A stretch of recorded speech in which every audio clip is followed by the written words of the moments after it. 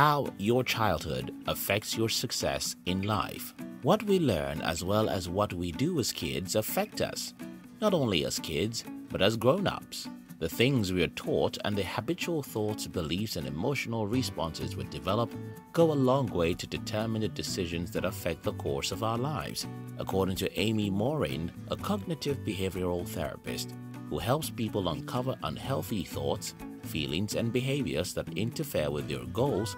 When people come to her for therapy to discuss their marital discord or to uncover why they keep sabotaging their chances of success, they end up talking about their childhood. According to Morin, even the people who walk through the door saying, "I don't want to discuss my past," eventually bring up stories from their youth. In this video, I'll share with you how your childhood affects your success in life. This, I believe, will help you become a successful person. If you're new here, consider subscribing so that you won't miss other interesting videos like this. Mary McCarthy, a best-selling author, lecturer, and business mogul who has helped to start and grow 6 successful companies as large as $100 million in annual revenues, when discussing how she became a very successful serial entrepreneur in an interview with Bizult, said, and I quote, "I grew up as the last of 10 children in Hawaii. Developing sales and negotiating skills were a requirement to get noticed in a family our size. Although my father was a surgeon, he demonstrated a passion for entrepreneurship in the business that he started. 8 of his 10 children are entrepreneurs, and I have been part of 6 startup companies, growing the largest to over $100 million in annual revenues. My parents also demonstrated 7 others by giving in our community. My father gave away free care to patients who couldn't pay, and my parents helped doctors that were new to our area to get their start in our community by giving them a period of free rent in their office buildings and helping them to find patients to serve so they could build their businesses. Our family always had more than enough, and my parents attributed this to giving first to receive. That's been a lifelong belief of mine and shows up in almost everything I do. I spend a lot of my time and resources helping others to succeed in their life dreams.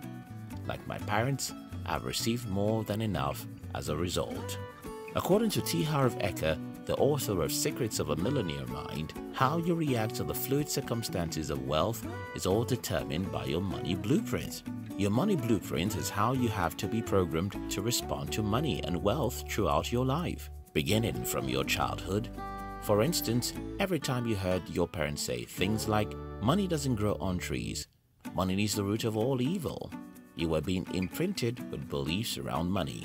These beliefs from your money blueprint guiding or leading you into your financial destiny, because our beliefs and associations about money typically determine whether or not we have any. They impact your approach towards money and wealth. The trickiest part, however, is that you may not be aware of these beliefs because your money blueprint is deep-rooted and subconscious. Your childhood doesn't only form your money blueprint, but also forms your core beliefs about you and the world. Your childhood gave you a sense of who you are, the things that your parents, teachers, friends, or siblings said about you, and how they perceived you, shaped your interactions and choices.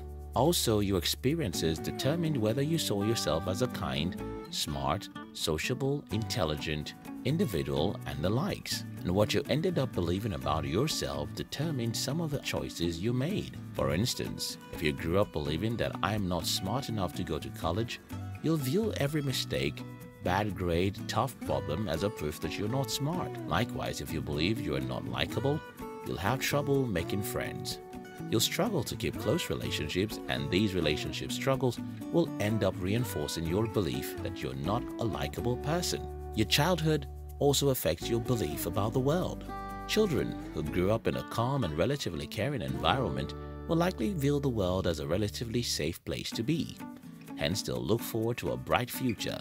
They'll likely trust people, know how to build relationships, and improve their network. On the other hand, kids who grew up in a harsh environment and ended up becoming victims of one or two circumstances would like to view the world as a wicked and cruel place to be. They're likely to grow up with a survival mentality because all that matters to them is being able to feed themselves and their immediate family. They'll likely believe that the world is a place of struggle and you need to go through so many rough times to become successful. They might even believe that financial freedom is not attainable until you have come of age.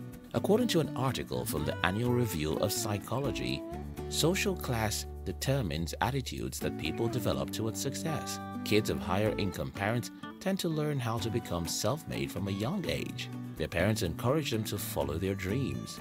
They may give them the tools and support to pursue various interests, to think creatively, to work independently, and to take initiatives. Kids from less wealthy families, on the other hand, tend to emphasize the need to work so hard because they believe there is pride in hardship. Hence, they let their children figure out their limits on their own. As a result, they are not aware of leadership skills and tend to do what they are told without taking risks or stepping out of their comfort zone. Summary: our childhood affects our success in life because 1. It is during our childhood days that our money blueprint is formed.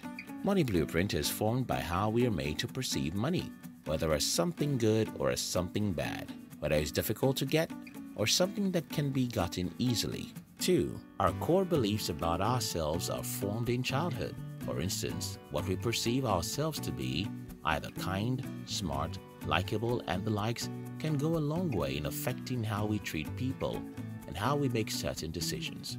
3. Our childhood also helps us form our core beliefs about the world. Is the world a safe place to be? Is struggling a part of life? Can money be made easily? And the likes. 4. The social status of our parents determine whether or not we believe in financial freedom and how quickly we can achieve it. Thank you very much for watching our videos. We'd like to give you another interesting video for you to enjoy next. But before then, our team will be very happy if you can like this video and share it with your friends on social media.